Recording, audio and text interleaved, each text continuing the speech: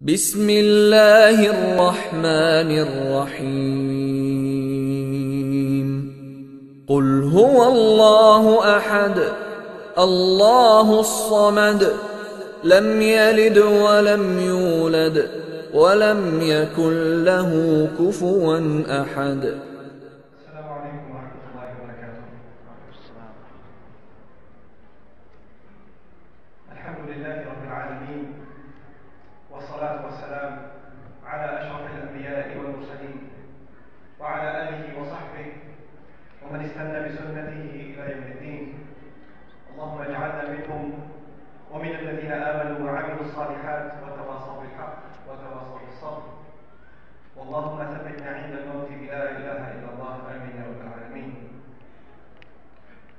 Inshallah ta'ala, in the 20 plus minutes that I have to share with you, I'll first remind you, if you don't already know, of the source of the title that was offered to me, Following the Lizard. It comes from a famous hadith narrated by Abu Sa'id al-Khudri radiyallahu ta'ala anhu, in which the messenger essentially warned us that تَتَّبِعُنَّ سُنَنَ مِنْ قَبْلِكُمْ, you are no doubt going to follow the people, the legacies of those who came before you. People that came before us. And when, just quickly paraphrasing, the companions asked him, Al-Yahud wal-Nasara, Al-Yahud wal-Nasara, are you referring to the Jews and the Christians? So then he said, Fama, who else? Who else am I referring to? And in showing us the extent to which we will follow the nations who came before us, the messenger gave a parable, an example. And that was the example of if one of them was to go into or crawl into the hole of something like a lizard, right? Bump is kind of like a lizard. Then you would do the same. You would follow it just the same. First, a little bit about this example. You know, crawling into any animal's home is illogical for human beings. This doesn't make any sense. And so one of the clear implications of this parable is if the people before you made mistakes that are utterly ridiculous, they don't make any sense at all, they are clearly harmful for you, you will still do them, even if they don't make any sense. And also there's something else. It is the imitation of an animal. You see, an animal behaves a certain way, and a human being behaves another. Allah has dignified the human being. وَلَقَدْ كَرَّمْنَا بَنِي آدَمَ.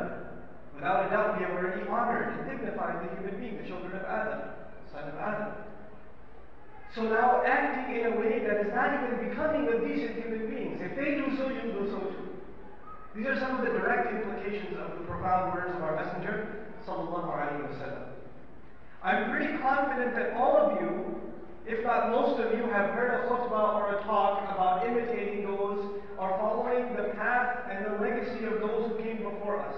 You've heard a khutbah about this before, and you have heard this hadith before too. I'm fairly confident. And typically the khatib, or the alim, the scholar, the one who is reminding you will tell you, well, we shouldn't follow them in certain ways. For example, we shouldn't follow them in the way they dress. If they dress in ways that are inappropriate, that are not becoming of the standards that Allah has set for those who believe, then we shouldn't imitate them. We shouldn't follow them in that way. You may have heard someone tell you, well, there's a certain culture, especially in high school in the United States, there's a certain culture. Something that I thought would be different from the Northeast where I used to live when I was in high school. It would be different in the South, and it would be different in the West Coast. But as I traveled the country, and I visited over 50 Muslim communities, I saw pretty much the same culture. And this is a culture in which there's a certain attitude that is almost glorified. There's an attitude that's glorified. So if you have a certain kind of walk, then that's respectable. A walk that basically, it projects yourself as an arrogant, full of yourself, conceited human being. But this is something looked up upon. There's an entire industry, entire genres of music where the songwriter and the singer will sing nothing about praising himself. There's an entire genre. This is looked up. I am this and I am that and I can do this and I have this much money, and look at my car and look at my clothes and look at the ring on my finger and look at my watch. And this is glorified. And when you compare this to what Allah Azza wa Jalla has revealed, we glorify Allah Azza wa Jalla, we humble ourselves. It's the exact opposite direction. So here you have kids, Muslim kids, that are going to Sunday school, that are attending the khutbah at the masjid, and they have their eyes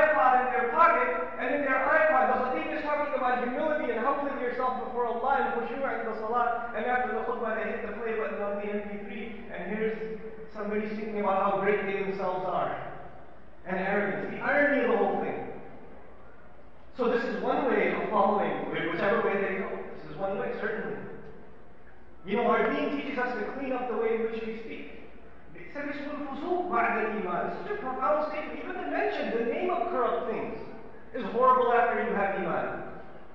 You can't even mention those things after you have iman. You're disgusted by mentioning terrible things. Yet we live in a culture where comedy, for example, has entirely to do with either shameless, vulgar things, obscene things are funny, right? Every other joke has to do with something disgusting, something Muslims would never talk about, would never be entertained by, yet that's comedy. Or Allah Azza wa Jalla tells us, لا يسخط قوم من قوم, don't let one group, one nation make fun of another nation. And what is comedy nowadays? Except for imitation of how the Chinese speak, or how the Indian speaks, or how the Arab speaks. One nation making fun of another. That's comedy for you. This guy does a really great imitation and humiliates this other person very, very well. Therefore, he must be a great comedian. So they follow this path. And Allah tells us, don't make fun of another nation. And we say to ourselves, chill out, brother, it's just comedy. It's just, it's all fun. It's just entertainment. You don't have to make such a big deal out of it. So what I'm trying to tell you is, we are following and being basically victimized by a legacy we don't even realize we're following that track. We don't even realize it. I'll tell you something. Many of the youth here, they will know the parents might find this disturbing, but I have to share this with you. Your kids, and the youth, even the religious youth, among themselves, just jokingly, they might mention something about homosexuality. They might make a joke about it. They might find it funny too. They might laugh at each other about it. Oh, that movie was really gay. And everybody's going to be laughing. Yet, when we use these words, who made this terminology mainstream? This is a word, and this is a concept, an idea, that the Muslim would never even consider bringing up in conversation, much less joke about it. And yet it's become part of the culture. It's so in our face all the time that even we have incorporated it into our daily conversation. This is a sign that there is a deterioration occurring. There's a problem that's happening. We are being desensitized. But at the same time, I do want to let you know that the concern of my sharing these ideas with you is not to be condescending to another group of people, not to say that we're better than the Jews and the Christians. By the end of the talk, inshallah ta'ala, that will become clear. That's not the reason I'm telling you this. Because Muslims ride on this high horse too many times and fall flat on their face. At least we're not like that. What do you mean we're not like that? What's missing in you?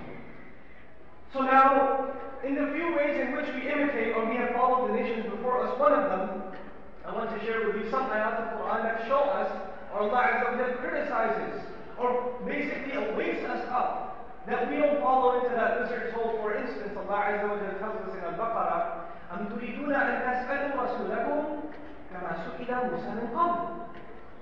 Do you intend to question your messenger like Musa alayhi salam was questioned before? Is that what you want to do? And what this tells us from another hadith of the Messenger sallallahu alayhi wa sallam, one of the three things that Allah does not like is kathratu su'al. Too many questions. Too many questions. If you look at a change in paradigm, a change in mentality, on the one hand that you have the companions of the Messenger sallallahu alayhi wa sallam, wa radiyallahu ta'ala anhu ajma'in, they come to Rasulullah sallallahu alayhi wa sallam and they ask him, what more can I do to please Allah? Tell me something that will get me into Jannah. Tell me something that will bring me close to Allah. Tell me something, a dhikr I can make that is the most reward. These are the questions the Sahaba are asking. Right? How more they can become slaves of Allah. This is what they ask. You go across the Muslim world to a alim, a scholar, who gives a reminder to the people. He reminds them and he gives them something from the deen. He tells them words of the Rasul sallallahu alayhi wa sallam. He tells them words of Allah, and you go to the QA session. What do people ask? People don't ask, what more can I do for Allah? They ask, what more dunya can I enjoy? Is that halal too? Is that haram? Can I do that too? Can I have that too? Can I do this transaction? Is that halal? Is that halal? Is that halal? Meaning, instead of asking what more I can do for Allah, we ask what more of dunya can we legitimize for ourselves? A change in mentality. Complete shift. Complete shift. Allah Azza wa Jalla asks us a rhetorical question. In Surah Al-Tawbah, it's such a strange question. إلى الأرض. Right? أرضيتم بالحياة الدنيا من الآخرة? It's a rhetorical question. Allah asks the believers, you are pleased with this world over the next? It's understandable if a kafir is pleased with it. It's understandable someone who doesn't know the pleasures of Jannah or the horrible things waiting for them in the hellfire. If they don't know that they only have this dunya, it's understandable. But you know, and you are content with this dunya? What's wrong with you? ما لكم how the ayah begins. يا أيها الذين آمنوا ما لكم, those of you who believe, what is wrong with you? What is wrong with you? So now, this is one way. Asking too many questions and asking questions that loosen our relationship with this deen. We want to further distance ourselves from Allah's obedience, rather than bringing ourselves, closer. Then another very interesting legacy within the Christian tradition. That's a more subtle thing, and I need you to pay attention if you understand this, inshallah. I pray I'm able to tell you this in clear fashion. You know, the Christian tradition originally, for example, Catholicism that dominated the Christian world, was an otherworldly kind of thing. Don't marry as an evil thing. If you wanted to reach the highest states of spirituality, deny worldly life, be a monk, live in a monastery. And there was almost an allergic reaction to that version of Christianity. 5 minutes. Okay. There was an allergic reaction to that version of Christianity with the rise of the Protestant movement. And at the very end of the Protestant movement, you know what you have basically? A new Christianity. And in this Christianity, the more dunya you have, the more God loves you.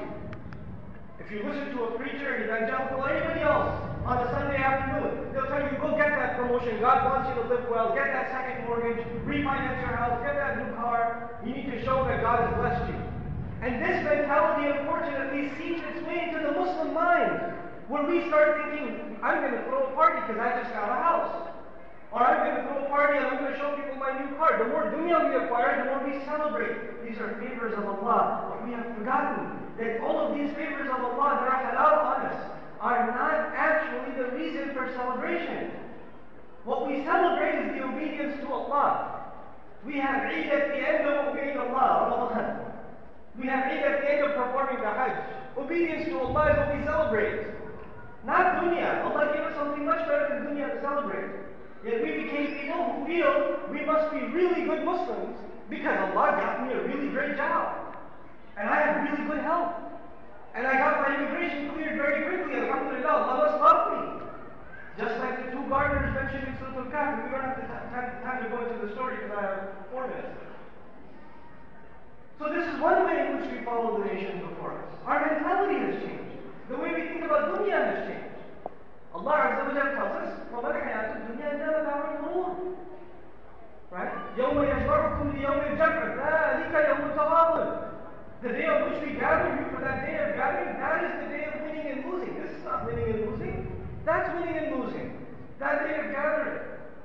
So again, our mentality suffers a change.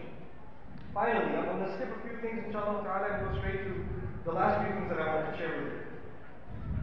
One of the ways in which we have followed the nations before us, and this is probably the scariest one. If I don't even get to finish the other 4 points I have, if I finish this one, I'm happy. And this one thing is the relationship this nation has, this ummah has with its book, the Quran. Our ummah was bestowed the great gift of Allah Azza wa Jalla, the final revelation of Quran.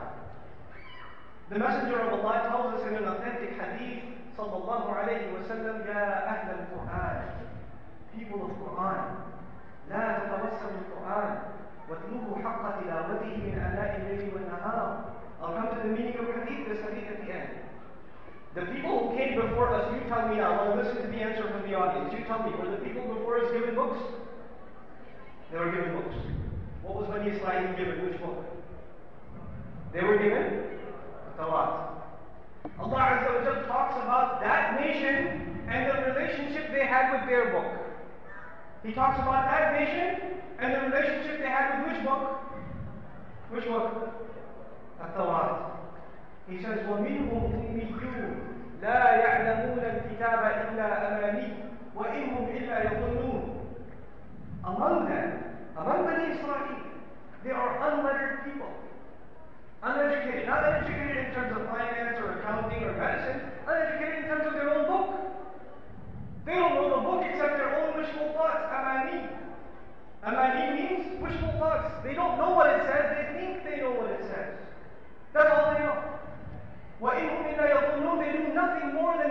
assumptions. That's all they do. They don't really know their book, the Torah. They just make assumptions about it. Now, I want to share with you what Ibn Abbas radiallahu ta'ala anhuma and Qatada radiallahu ta'ala, what they said about this ayah. I want to share with you what they said about this ayah, and my point is done. What they said about this ayah is amani. Amani, which is their crime. They reduced the relationship with themselves and Allah to just amani, wishful thoughts. They said amani and tilawa. يعلمونه حفظا وقراءة بلا فهم لا يدرون ما فيها إنما يقتصرون على ما يتلى عليه. They said amani in this ayah means all these people do is tilawa. You know what tilawa means? Who here knows what tilawa means? Let me hear it. Recitation? All they know about Torah is what? Recitation. يَعْلَمُونَهُ حِفْظًا. They know it in terms of hifz. You know what hifz is? They know it in terms of memorizing some parts of it. وَقِرَاءَةً. You know what qira'ah is? Recitation again? The only thing they do with their book is they memorize some parts of it and they recite some parts of it. لَا يَدْرُونَ مَا فِيهَا. They don't know what's inside. The only thing they know is they memorize some things and they recite some things. And that's it. They're very happy even if somebody recites it to them. That's enough for them. This is the description of a Sahabi, Ibn Abbas, Mufassir al-Quran, of what they did with their book. Now the topic of my speech was going into the lizard's hole. What do we do with our book? You go across, I'm not going to talk down to the Muslims living in Bangladesh, or in Egypt, or in Pakistan, or in Indonesia, or in Turkey. Forget all of that. Let's go across the United States. Let's travel to the Muslim communities across the United States. MashaAllah, well-educated community. Is the vast majority of them people that love their book, that recite their book, that memorize their book. But the vast majority of them has no idea what the book says. Is that true or no? SubhanAllah. The description is of a Sahabi, of the nation before. That's the thing that scares me the most. May Allah Azza wa Jal make us truly a people of Quran. And again, I know my time is up. I'll just tell you the meaning of the hadith I shared with you in the beginning, and I'm done, inshallah ta'ala. O people of Quran, ya Ahl al-Quran. La tatawassalu al-Quran. Don't become complacent with the Quran. Don't become lazy with the Quran. It's not a pillow for you to relax on. وَاتْلُوهُ حَقَّ تِلَاوَتِهِ مِنْ آنَاءِ اللَّيْلِ وَالنَّهَارِ. Read and follow it, as it deserves to be read and followed in all hours of the night and day. وَافْشُوهُ, and spread it, وَتَغَنَّوْهُ, and beautify it, وَتَدَبَّرُوا فِيهِ, and reflect deeply in it, لَعَلَّكُمْ تُفْلِحُونَ, so that all of you may succeed. اللهم اجعلنا من المفلحين. بارك الله فيكم. السلام عليكم.